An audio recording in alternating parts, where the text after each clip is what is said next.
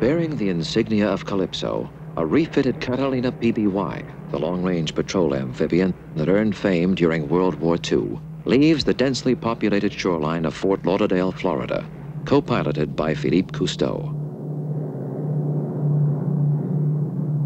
Captain Cousteau's newest research wing, converted from bird of war to peaceful pursuits, will supplement Calypso's research vehicles to provide even greater mobility for marine exploration.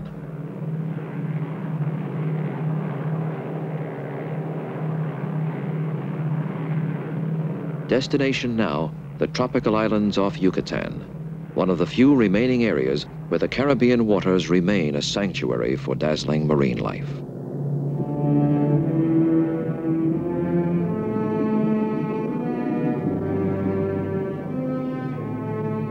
Cousteau will study the regions bordering the Yucatan Peninsula, where upwellings of deep waters rich in nutrients sustain the prosperity of a great variety of sea creatures.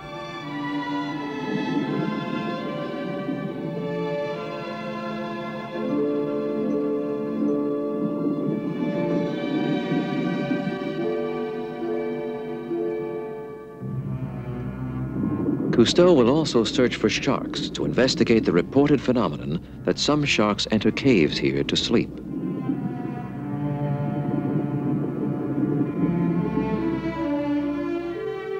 It has been generally thought that open ocean sharks must never stop swimming to keep water constantly moving over their gills for oxygen. If some of these sharks do in fact come to rest in inshore caves, Cousteau will attempt to film and study at close range the unexpected phenomenon of sleeping sharks.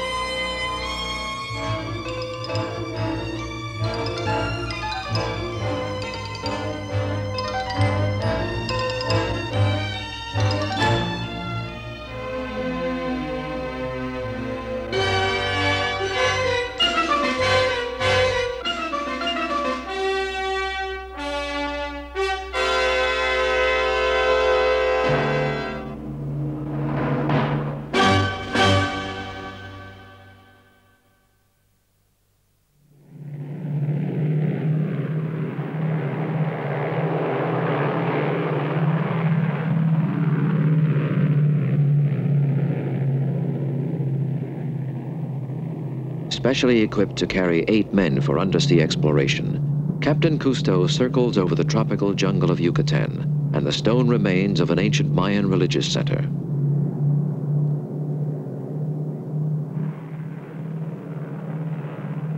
Before their culture collapsed in the 10th century, the Maya excelled in architecture, constructing great pyramids like this towering temple of Chichen Itza.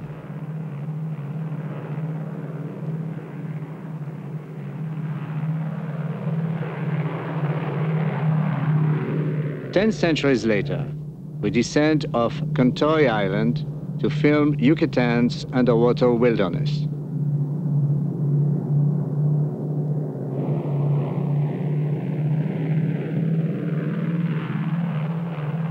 Hard landings are a characteristic of the heavy PBYs.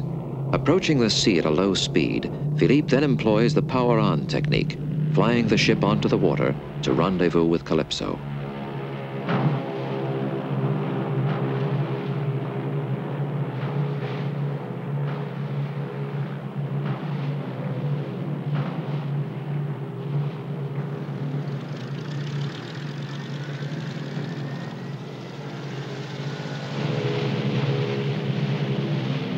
Landing a fully loaded PBY is more a test of seamanship than airmanship.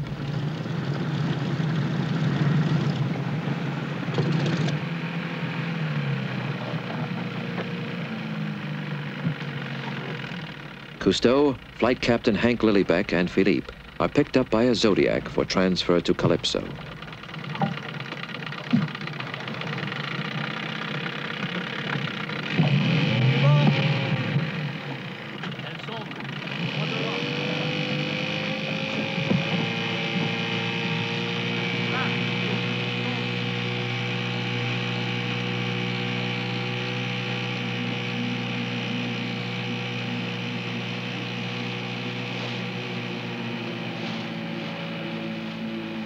For the first time, members of the Calypso team now assembled here will have the opportunity to operate with the combined forces of the heavily equipped but slow research ship Calypso and of the new long-range airborne diving platform.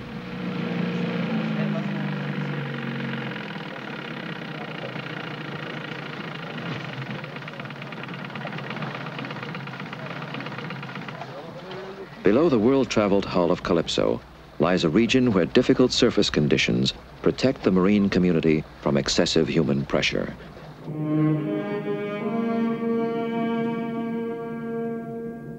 At a depth of 90 feet, along a colorful, low, rocky ridge, we are greeted by amberjacks, schooling porkfish, and blue tangs.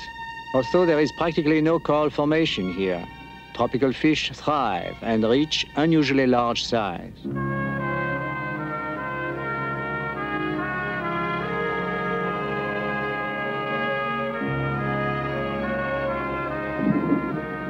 The colony makes way for the great barracuda, whose sharp, nail-like teeth lock into its prey.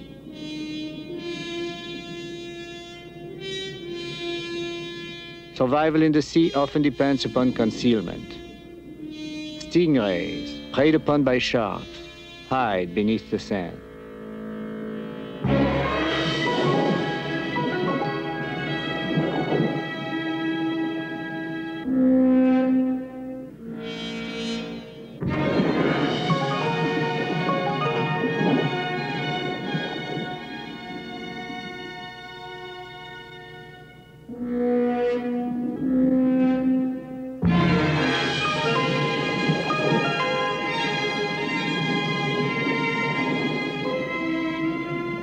The stingray's defense is its flexible tail, armed with one or several darts coated with venom, which can strike out in any direction, delivering severe and painful wounds.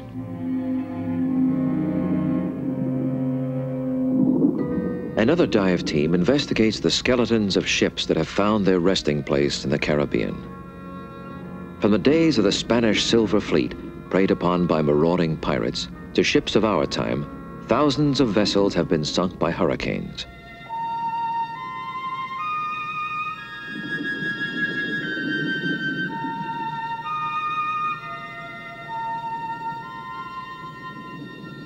The ghostly hulls encrusted with barnacles and coral have become havens for small fish and stingrays.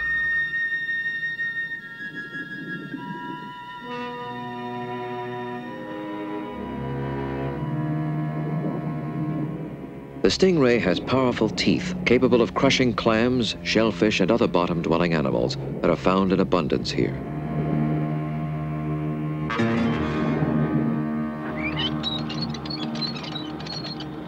A fine meshed plankton net is slowly hauled up from the depths to Calypso. In the survey of the productivity of this region, water samples will be studied to determine the richness of microscopic organisms.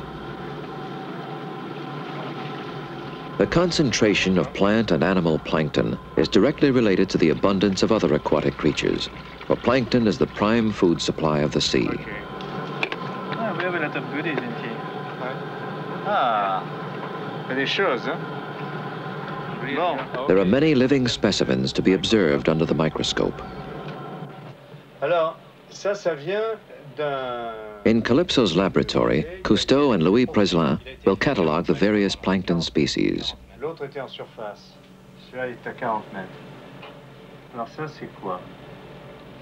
Projected on our microscope screen is a minute amphipod, a crustacean which will grow to 1/2 inch in length. This active zooplankton, or animal plankton, will spend a wandering life, carried by the currents. In our microscopic gallery of the planktonic world, among the most abundant is the lively copepod, another small crustacean that feeds on microscopic algae.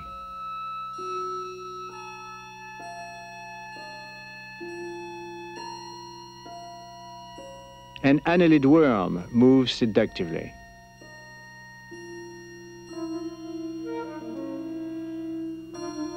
The transparent larva of a larger crustacean energetically quivers with new life.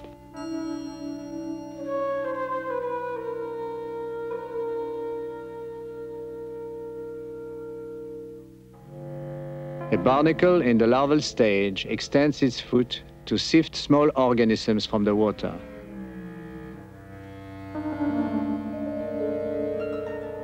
Skeleton shrimps that normally live on hydroid plants are accidentally washed loose and then join the plankton community.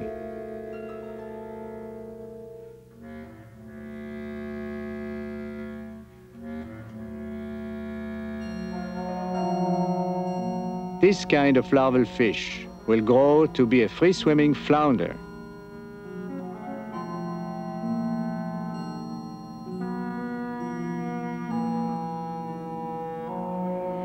The immature squid early develops the ability to propel itself and will soon become independent of currents.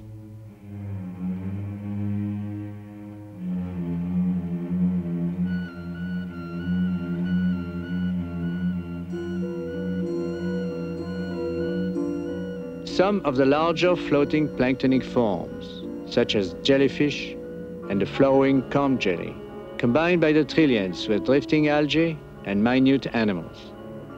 Plankton forms the base of the food cycle that sustains all creatures, from anchovies to sharks to giant whales, throughout the open waters of the Caribbean.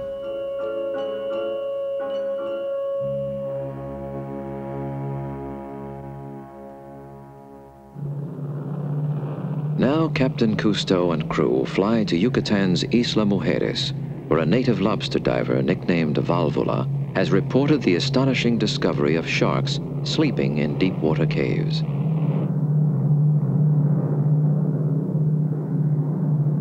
The PBY affords flexibility of operation over coral reefs and shallow lagoons, through which Calypso could never penetrate.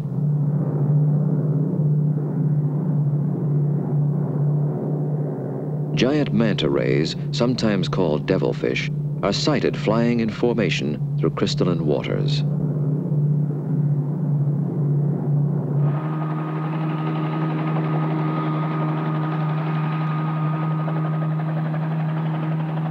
In our helicopter, we will photograph the spectacle from the air, as Philippe and a team of divers speed from the flying boat to the scene.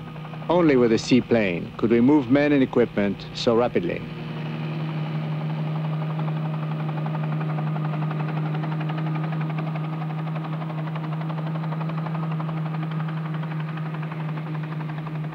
Sea conditions are perfect for filming the giant manta rays.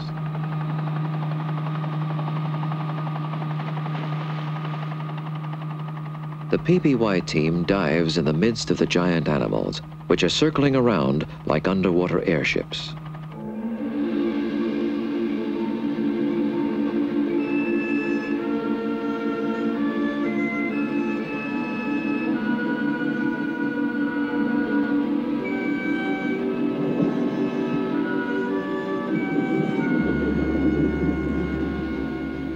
While eyeing us, the manta rays cruise back and forth over the flattened ribs of an old wreck.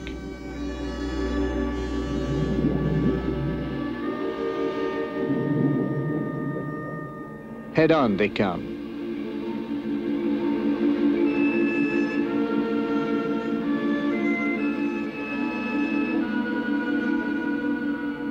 These huge animals are concentrated here to feed upon plankton, the minute organisms we studied under the microscope. The feeding rays often cup their two fleshy horns to form a funnel. These appendages help drive small crustaceans and other planktonic food into their cavernous mouths. The plankton is strained from the seawater, which rushes out through the ventral gill slits under their massive bodies.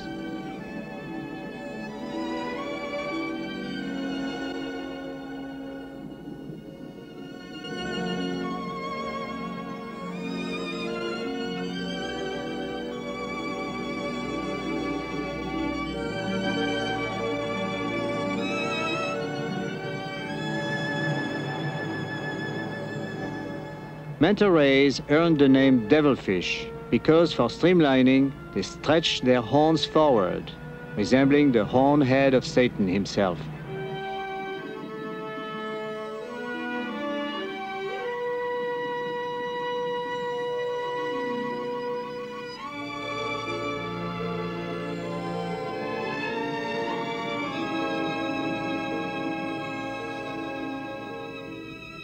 These creatures, with their 22-foot wingspan, are incredibly gentle and never dangerous to man, although a collision with the 3,000-pound titans is to be avoided.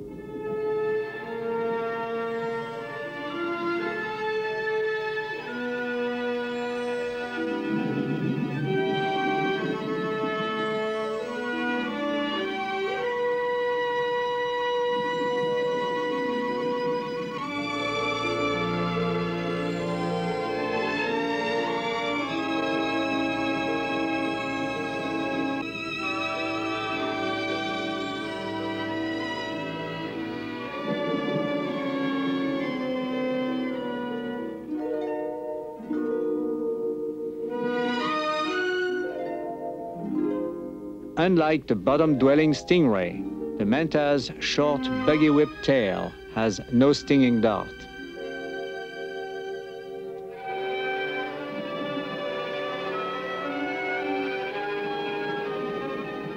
With horns stretched forward, the perfectly streamlined manta easily outswims Philippe, who attempts to follow with camera. With eyes on the sides of their heads, the mantas are able to see laterally and below, and keep us within their vision at all times as they casually feed.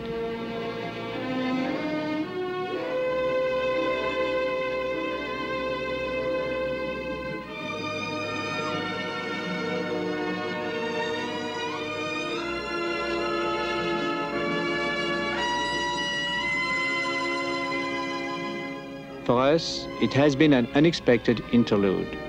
We will continue on in search of the sleeping sharks and leave the devilfish gormandizing in their pastures of plankton.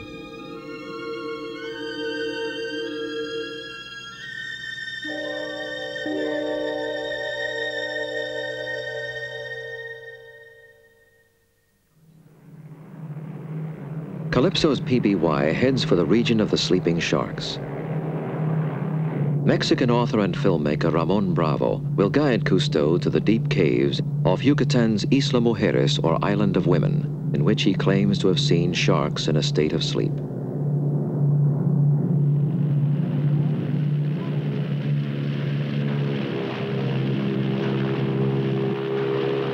Heavily laden with men and diving gear, the flying boat needs a long runway.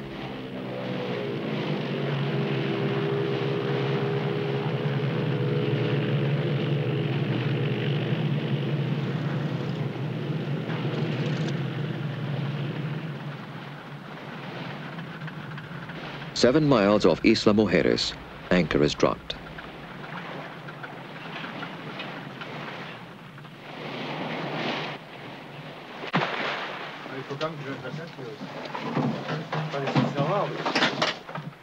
The diver's ready room is the plexiglass blister that once enclosed machine gunners during World War II. The team transfers to the seaplane Zodiac, tied off alongside the plane. Bon.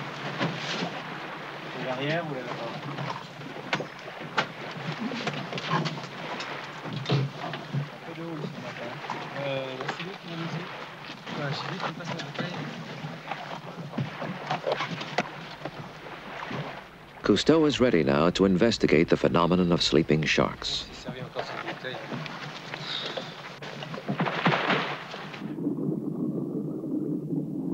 We descend through 80 feet of clear waters to a seafloor of white sand, accented by distant stony ranges and low limestone caves.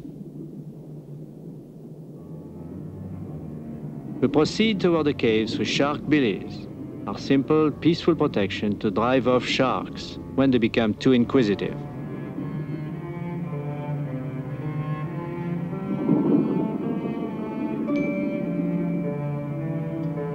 A large, grim-looking moray eel seems to be guarding the entrance to this cave.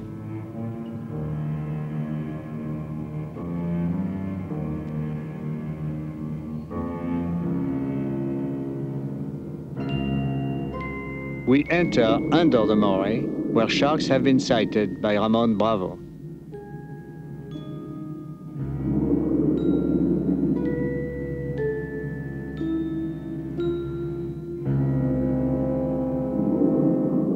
large sea turtle is surprised by your light.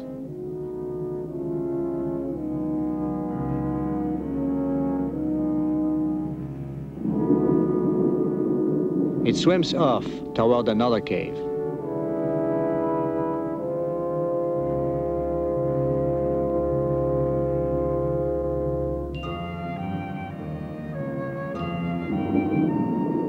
Cautiously, we search cave interiors and cavern openings.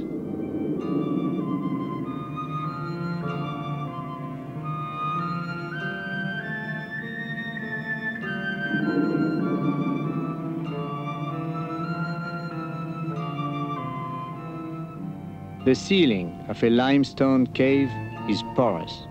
Bubbles from the diver's regulators percolate up through the encrusted canopy.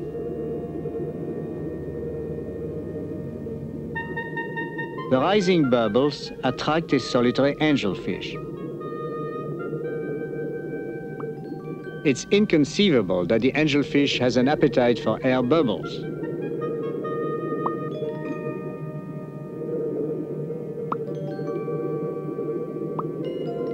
Can it be that the angelfish is just having fun?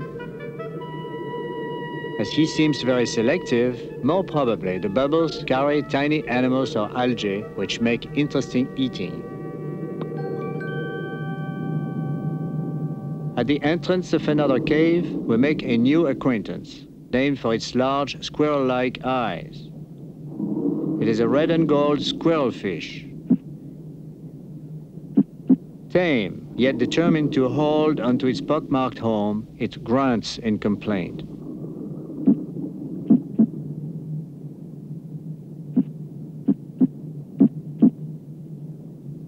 An intermediate creature between more ancient forms and more advanced perch-like fish, the squirrelfish has been sounding off for millions of years.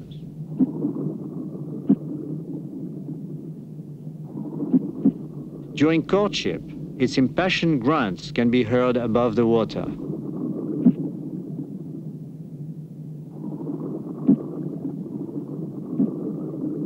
There are dozens of caves in the area, but the sharks are reported to sleep in only a few of them.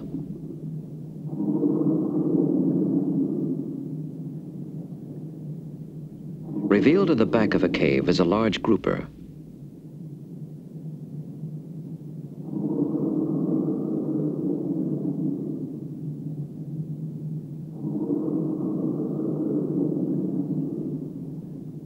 Cousteau sees that the grouper has been grievously injured.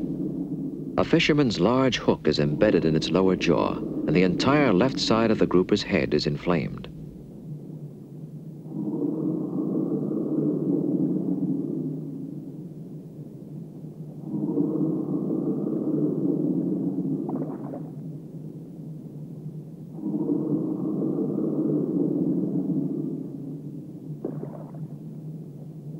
The men will attempt to remove the hook and trailing leader from the wounded fish.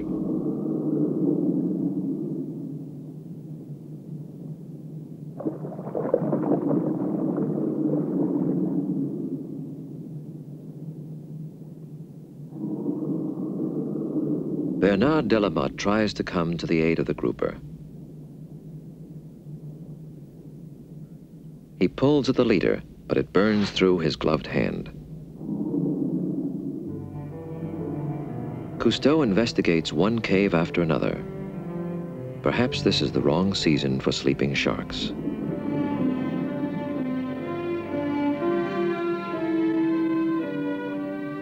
A very old barnacle-encrusted sea turtle with a sucker-mouthed remora on its back. For Bernard, this may be his last opportunity to swim with one of these rapidly vanishing animals.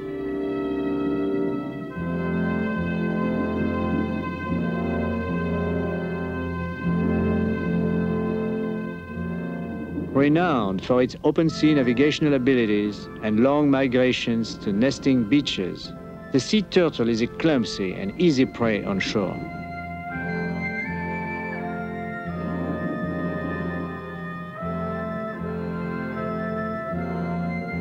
Although theoretically, protection is now being afforded turtles on some breeding grounds, they are still relentlessly hunted for food. and shot at by sportsmen when they navigate the seas.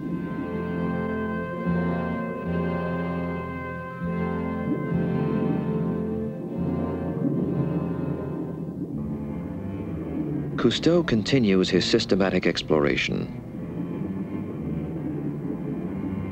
The entrance of a low, wide cavern looms ahead.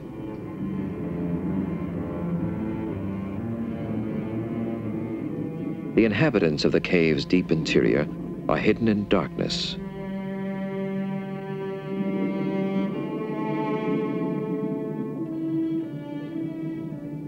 Finally, our lights reveal far back in the cave a shark.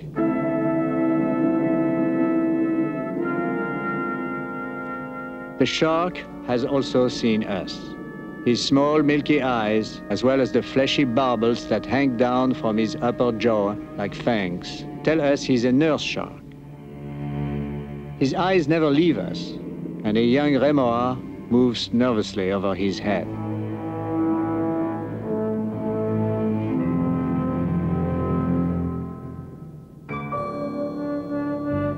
Cousteau and men of Calypso make systematic daily dives to the three main underwater caverns off Yucatan's Isla Mujeres to examine the sharks that purportedly come to these caves to sleep. The lights play upon a large bull shark. It is resting on the bottom, motionless. Its blunt bull-like head, from which it gets its name, is partially hidden by a growth of algae.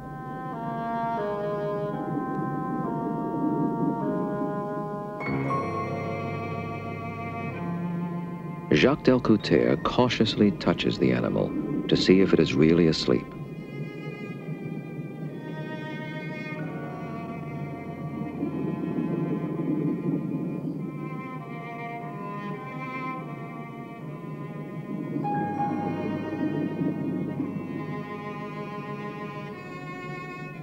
The shark does not move, but its left eye stares at Jacques.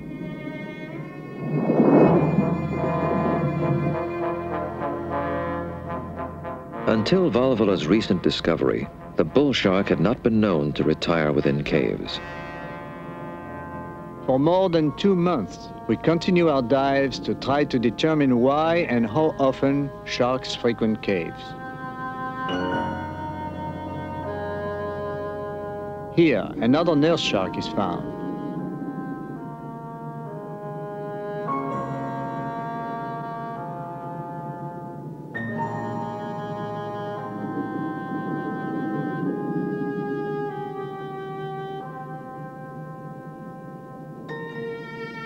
This shark is a large male, evidenced by the claspers, a pair of elongated reproductive organs on the pelvic fin.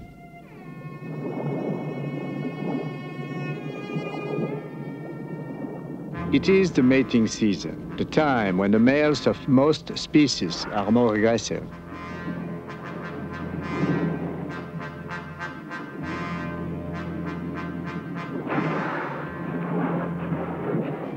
Unlike the bull shark, which swims with powerful strokes of its tail, the more supple nurse shark undulates like a snake.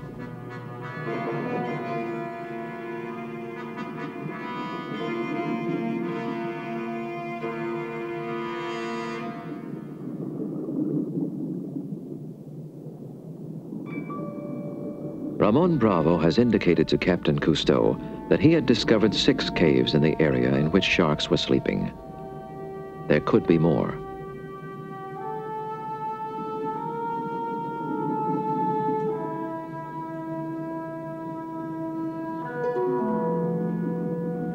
It has been a common assumption that open ocean sharks are forced to swim continuously for their entire lifetime in order to supply oxygen to their bodies. On the contrary, the bottom-dwelling shark, like this nurse shark, breathes rhythmically, pumping water in through its mouth and out through its gill slits. The nurse shark has a muscular system that enables it to breathe while resting or sleeping on the bottom.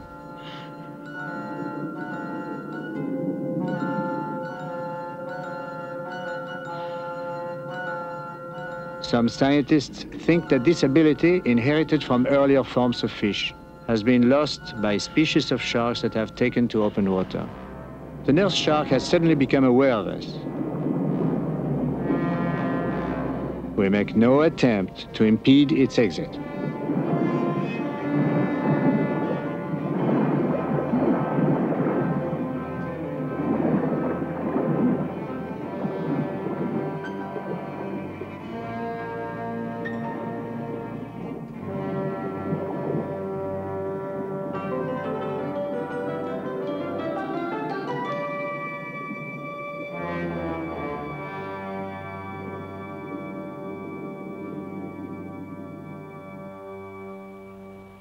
Above the white sand shores of Isla Mujeres, within the Sasilha Hotel, Philippe Cousteau probes the mysteries of sleeping sharks with Dr. Carl Cousteau, shark expert from Texas A&M University, Ramon Bravo, and local diver Valvula Garcia, who first saw sharks in caves and reported it to Bravo. The thing is, the sharks coming to sleep or not? The shark coming because they've has a little shark, babies, or not? Are coming to this cave because are bad conditions? Sick. Sick? I myself know of nothing in the literature which indicates that bull sharks have been found resting on bottom or in caves or anything like that. Of course, this whole area of behavior of this particular family of sharks is not one which is easily studied, because they are so large, and some of them are very dangerous. Mm-hmm. So we really don't know an awful lot about the behavior of this group of sharks, and we may be adding to that lore of behavior now with this discovery that some of these sharks, in fact, do rest on the bottom. You've never heard of this sort of incidents? I never heard of it. No. You neither, Philippe? No, as a matter of fact, when I wrote my book on sharks, I was absolutely sure that certain species never slept. I think these sharks come into the caves because in the cave the current is more stronger. But if you see the animals, they pump the water, you see? Yeah, right. See? It's not easy for these animals to be like that.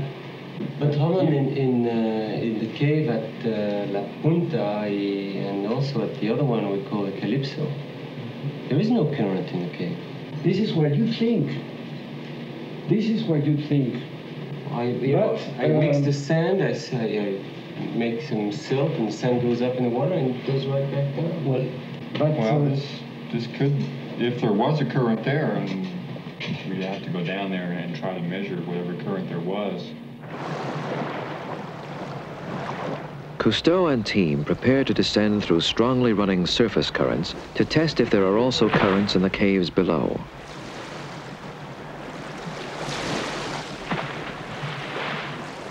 They will also conduct experiments to determine what water conditions within the caves might attract the sharks.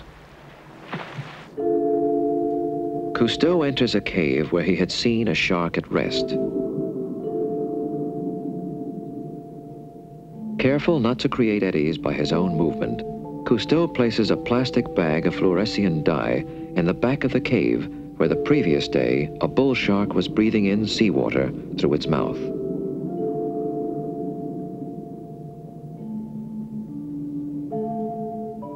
With a spear, Cousteau will puncture the bag and release the dye. First, he signals the cameramen to film this test that will detect the presence or absence of current.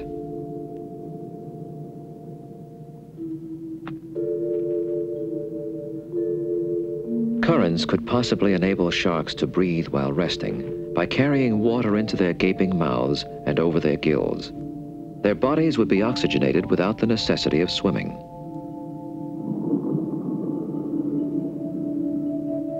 Cousteau prods the dye, which slowly spreads evenly, but which does not flow in any direction.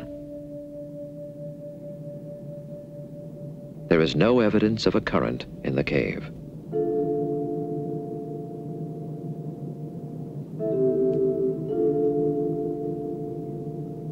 The next step is to determine if the water trapped within the cave is different from the water outside.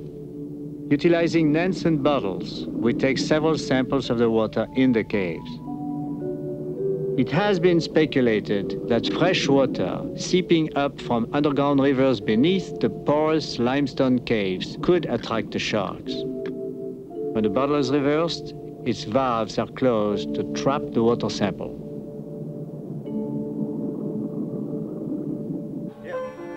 The water samples are passed on to scientist John Hill, who, with graduate students from the Texas A&M Remote Sensing Center, will analyze the seawater of the shark caves to get a synoptic picture of conditions below.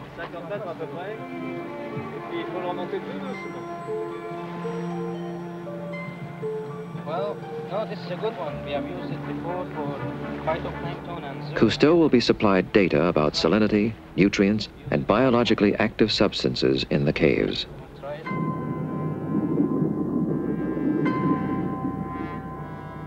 The measurements reveal that although the salinity is very slightly lower inside the caves, there is no fresh water supply. There is also no evidence of temperature or nutrient variances substantial enough to attract the sharks. Yet here is another large bull shark. Here is evidence on film that bull sharks, although they belong to the open sea community, do have the ability to irrigate their gills while resting on the bottom.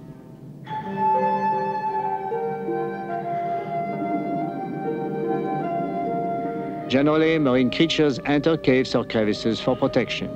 Why would these powerful sharks need protection? Is it, perhaps, because they are sick and in pain that they seek shelter here? In any event, they never stay long. The agitated bull shark is anxious to leave, and the men are in his way.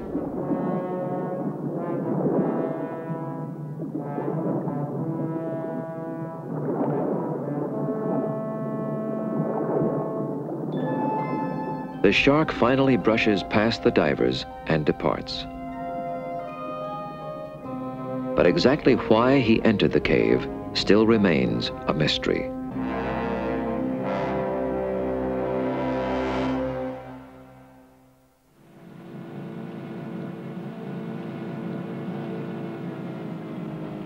Off Isla Mujeres, there is a series of night dives from the PBY to see if sharks inhabit the caves at night.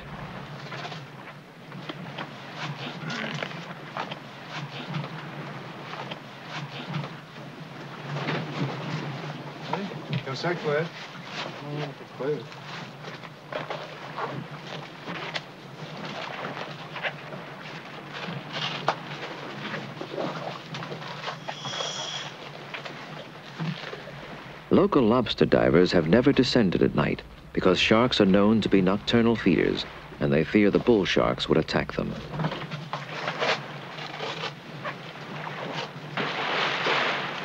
Go.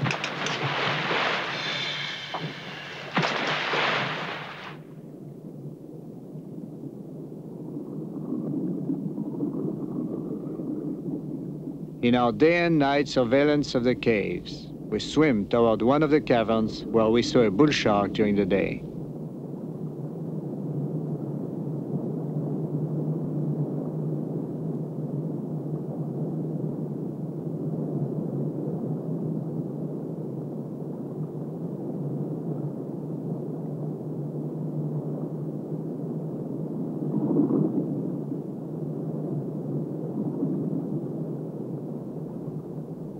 In the back of the cave, we discover a blue-jawed parrotfish, one of the largest we have ever seen.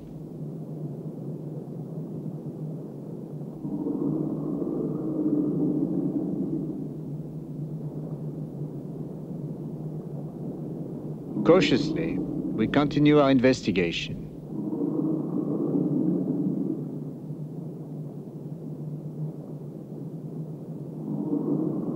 In another cave, a grouper retreats from our light.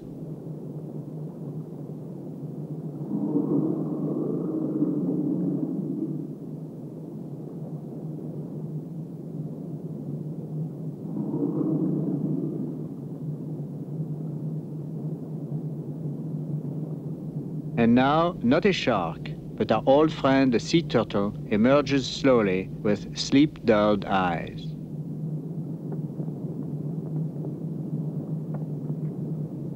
Our lights may have confused his biological clock.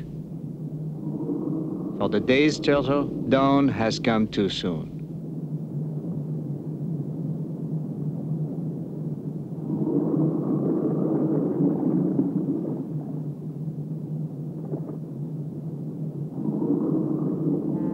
Cousteau has not found a single shark in a cave at night. Then in open water, a shark.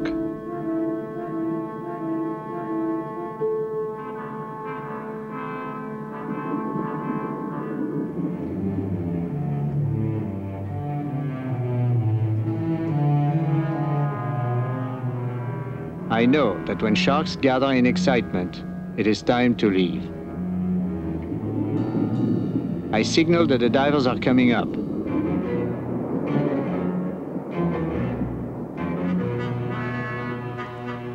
Our investigations have dispelled some of the legends about the sleeping sharks, but there are question marks that remain.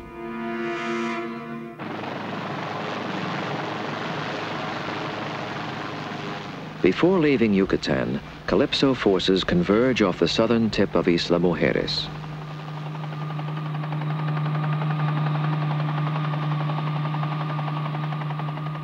A great sea monster-like mass is moving slowly over the shallow white sands.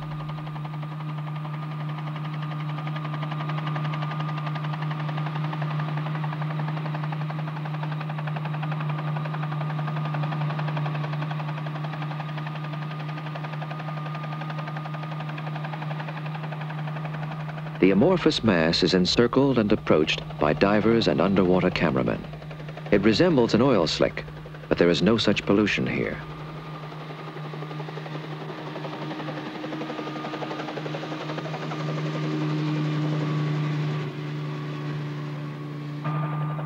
The divers will examine this monster-like formation.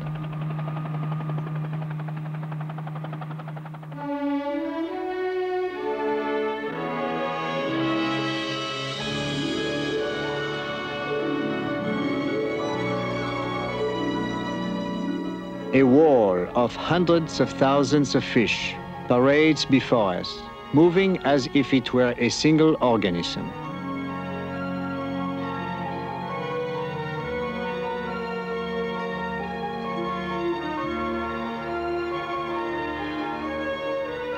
They are white grunts, named for the dominant white pattern of their upper bodies and the grunting sound they produce by grinding their sharp teeth together.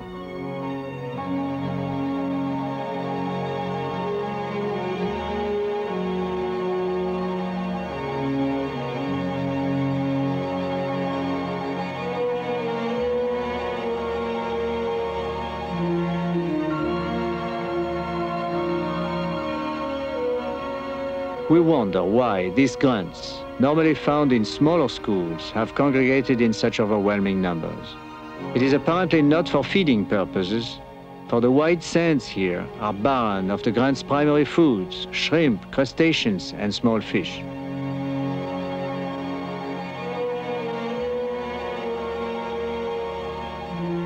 The large collection might be a spawning aggregation.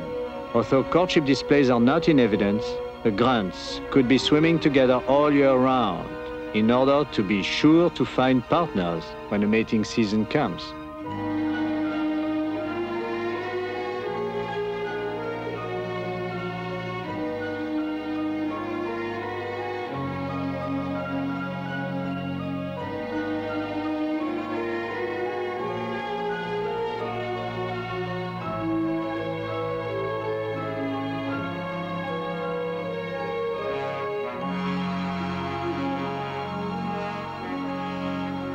Another theory is that by massing, the grunts present a formation that may frighten away predators. Allowing the diver or predator to pass through, the school becomes two large organisms. Some ethologists believe this maneuver serves to confuse the attacker.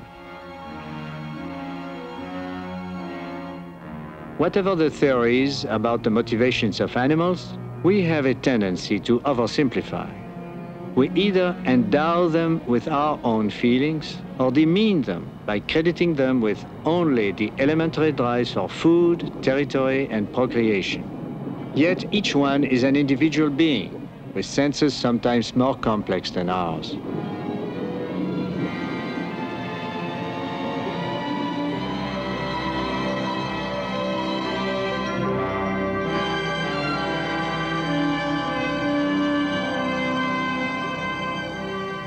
Here, in the waters of Yucatan, we have been spellbound by such phenomena as the sleeping sharks, the rally of giant manta rays, and this moving wall of grunts. But these encounters merely heighten our expectations and add to our curiosity about the sea and its mysteries, which, like the sea itself, are boundless.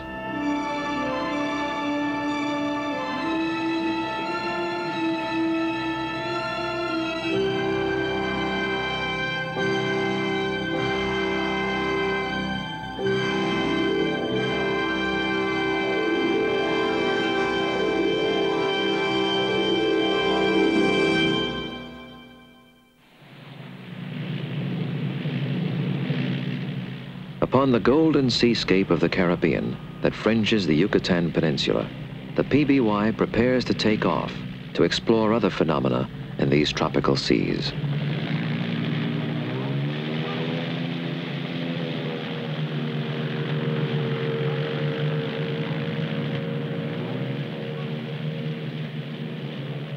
It becomes increasingly difficult to unravel the mysteries of the sea.